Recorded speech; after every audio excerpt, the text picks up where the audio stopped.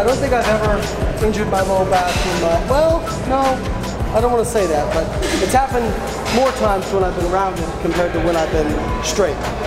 So I think there probably is something for some people. They have more flexion tolerance than other people. Have you ever heard any of Greg Lehman's work? No, I've never. I recognize the name. That's the dude. Really? Greg Lehman. Okay, we'll check it out. The guy he went to chiropractic school, he went to PT school, and he has a master's in biomechanics now. Wow. Like, he's just done everything. And his obsession is low back, mechanics and pain. So I find that if I'm not having a good day on squat, I can still kind of grind out closer to what would be my normal, but on deadlift, just fucking forget about it. You know what I mean? But that's been part of it, is like just learning when I can go hard and when I can't. When I'm in pain versus potential risk for injury, and I think that's a lot of it. It's just like knowing when to push and knowing when to back off. Before it was just like push, push, push, push, push, push, push. You learn that's not the way really fast when you get hurt. Yeah. So I have 2 lower body days and 2 upper body days, essentially is how it is. But we kind of mix together different stuff. Today I'm just mashing stuff up because it's a crazy week. Like, we're moving into our first office this Friday. And so, yeah, I'm just going to mash some stuff together. Your first offices? First office, yeah. Congrats. Yeah. Do you know Jordan Shallow, the muscle doc? Yes. So he was saying when he was, I don't know if you were there for this, but when he was first starting out, he didn't have the opportunity to have an office, so the way that he compartmentalized was different chairs around his dining room table. He's like, this is the work chair, I do all my work here. When it's lunchtime, I go to this chair. I go back to the work chair. Dinner time, it's in this chair. So he would just like, that's how he would like turn on and off his work. That's funny. Take a picture of me. Hey, take a picture of me.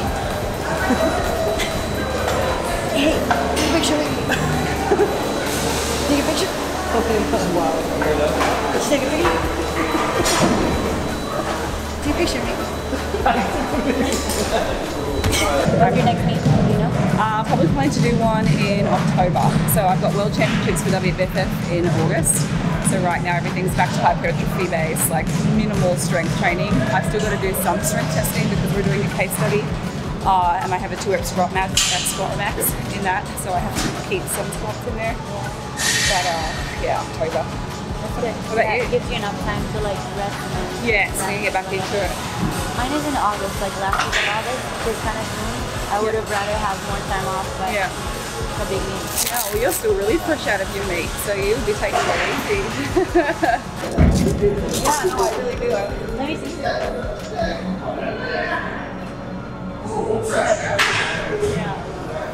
I have really long. No, go slide on here. Why you're good? Well, one of the reasons you're a good deadlifter. I have ear-linked arms, and look how much taller I am than you. Like, it's silly. People don't understand that. They'll see tall people and they go, well, they can't be good squatters. It's like, well, not necessarily. If somebody, No, I just have a... yeah, it depends on your segment rates. That's what really matters. You know. So what's your PR for bench press? 110. Not bad. I struggle with bench. Pounds? See, you crush her on bench. See? Oh wait, hold on. I know she's from Australia, so I gave her in kilos. She's actually used to pounds except for her body weight. Yeah. So everything we do is in pounds except for taking her body weight. Yeah, someone tells me their weight on like client intake form, I'm like, fuck, what is that? So now I'm like, when I weigh in, I'm weighing in kilos. So I'm like, my face, I'm like, yeah, I'm 102 kilos. Everybody's like, what's that in pounds?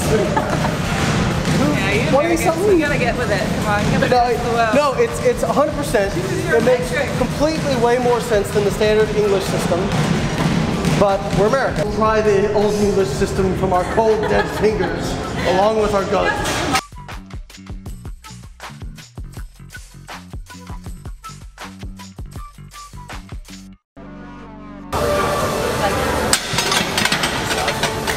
Just he dips to one side. Do you have like a shoulder that retracts more or an arm that's more? Maybe. This shoulder always bugs me. Like, a little bit of pain in the shoulder. So you're going more towards your strong shoulder. So you're dipping. Which way am I dipping? You're dipping this way. So this side is higher. So you're protecting it a little bit? Not consciously, but No, I get it. Yeah. I We get have 3 rotator cuff tears. it. Ooh. yeah, in this one. 3 in this one and 1 in this one. Originally what started my series of injuries was a hip injury. I don't know if you ever read about that. That's what I was diagnosed with, but I don't think I had bursitis. Because when I read about bursitis, I had like 2 out of 10 symptoms. I had hip pain, but turns out, apparently bursitis is kind of a garbage can term from what I understand.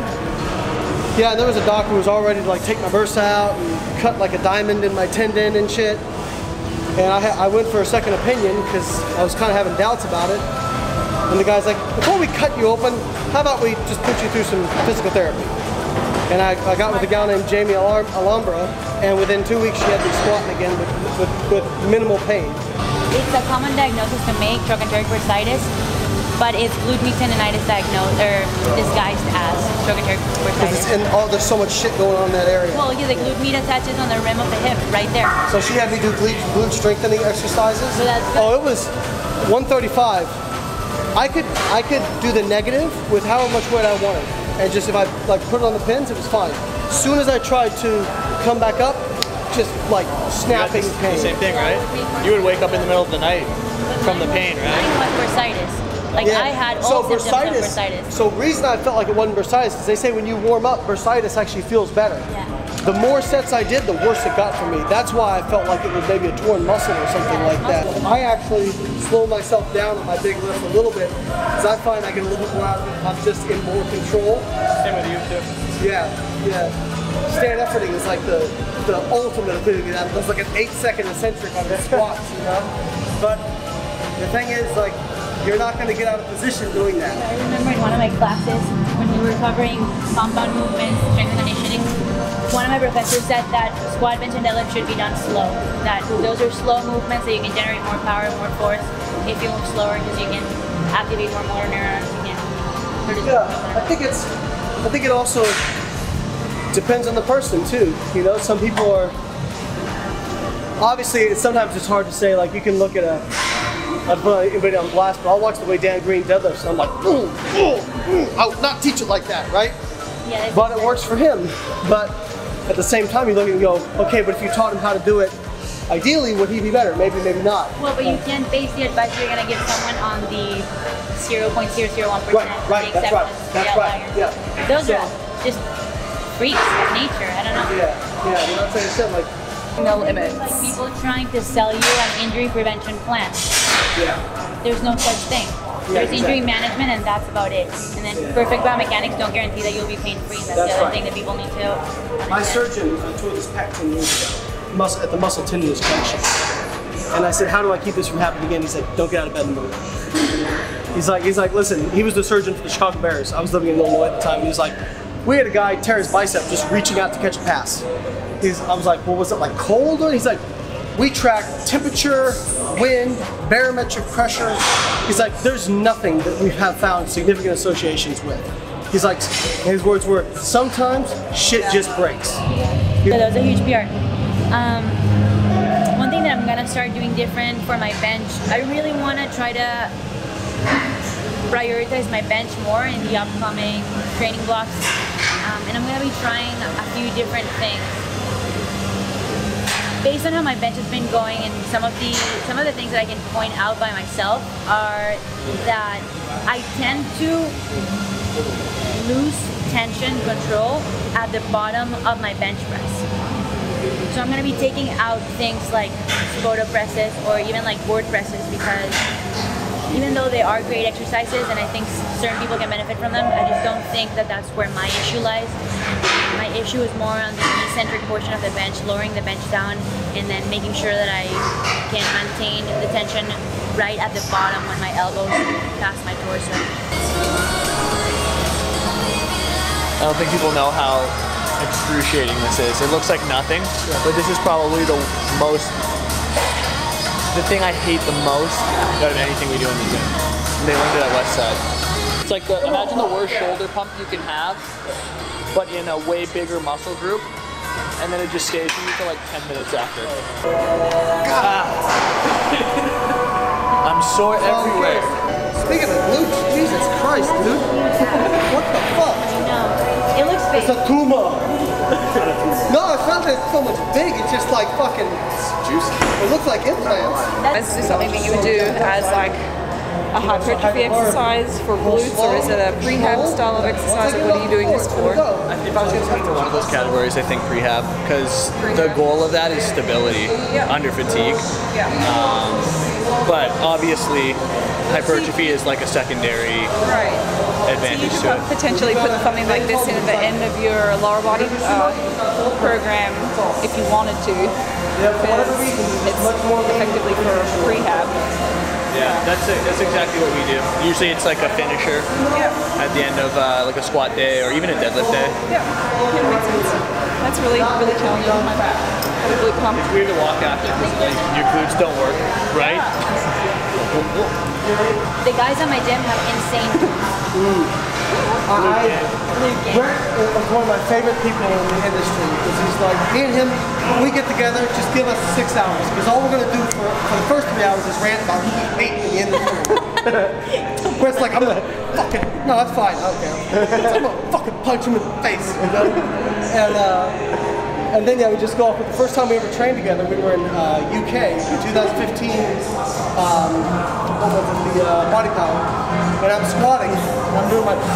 And he's like, "You create more intra-abdominal pressure than anyone I've ever seen. I would love to enter you." And I'm like, Brett, I love it when you talk dirty to me. Yeah. So that's. I think people always try to. Like that's what happens. You ever notice this when somebody gets injured? First thing is they try to find anything. And it's like a justification for why it won't happen to them almost, you know what I mean? Like Branch Warren tore his quad getting out of his car and they're like, oh, have you seen the way he trains? It's like, we didn't fucking tear it in the gym, you know what I mean? Like, he slipped it out of his car, it could have happened to anybody. Oh, well, it's because he lifts so much weight. Well, maybe, like, you know, but it's just people trying to like. And then as a PT, for example, it's the pressure for a diagnosis.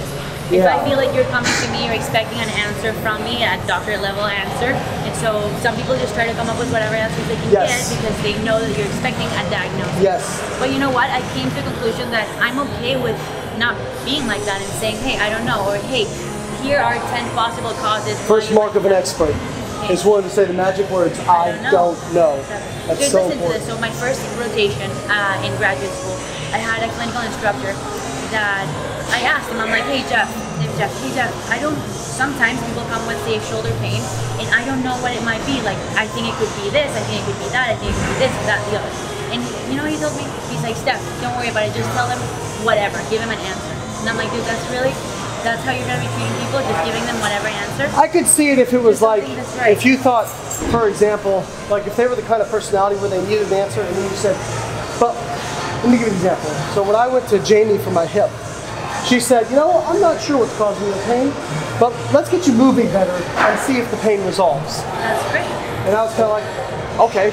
So we tried it and it worked, right? But maybe I was the type of person who like needed an answer, and she could have said anything. So she said, okay, I think it's this, but you know what? If we do X, Y, Z, you're going to get better.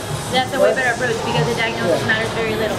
Because how you treat it is going to overlap so much between diagnoses and pathology. Because 50% of Americans, if you MRI them, have bulging and herniated disc and don't have pain. So, it applies to other pathologies as well. It applies to the hip too. You see 37, I think it's 37 to 43% of individuals who get an MRI would have some sort of hip pathology, labrum tear, whatever. That's like when I hear degenerative disc disease. You mean old? Getting old? Or age? Being alive? Yeah. Yeah. Yeah, is that like telomere shortening disease? Like,